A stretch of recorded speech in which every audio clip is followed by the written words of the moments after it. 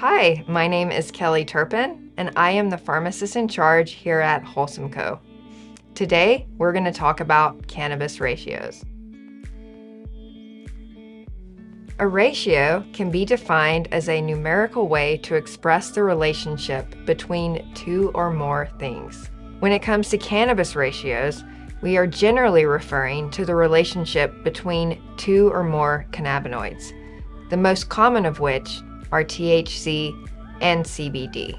But you will also encounter ratios of CBG, CBN, and other lesser-known cannabinoids.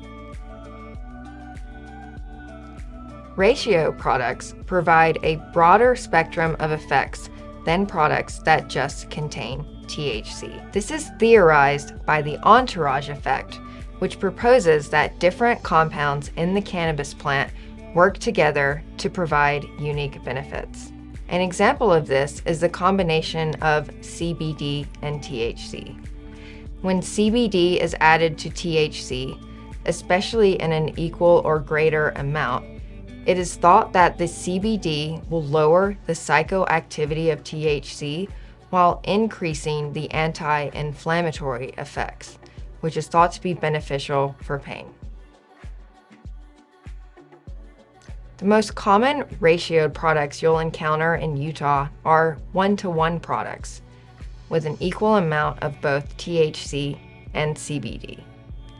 1-to-1 products are generally recommended for patients with persistent pain, those who have a history of anxiety, or patients who have nausea.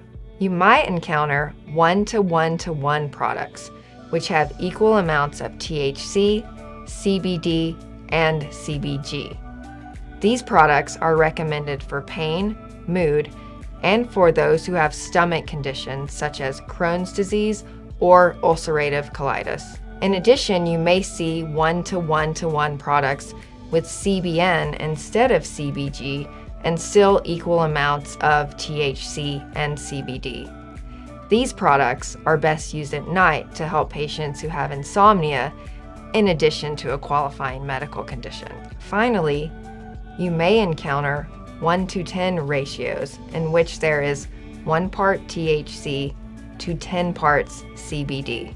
Sometimes these products will also have CBG or CBN added to them in an equal amount to the THC. These products are best recommended for patients with epilepsy, patients with autism, or for those patients who do not want to experience the euphoric psychoactive effects commonly associated with THC.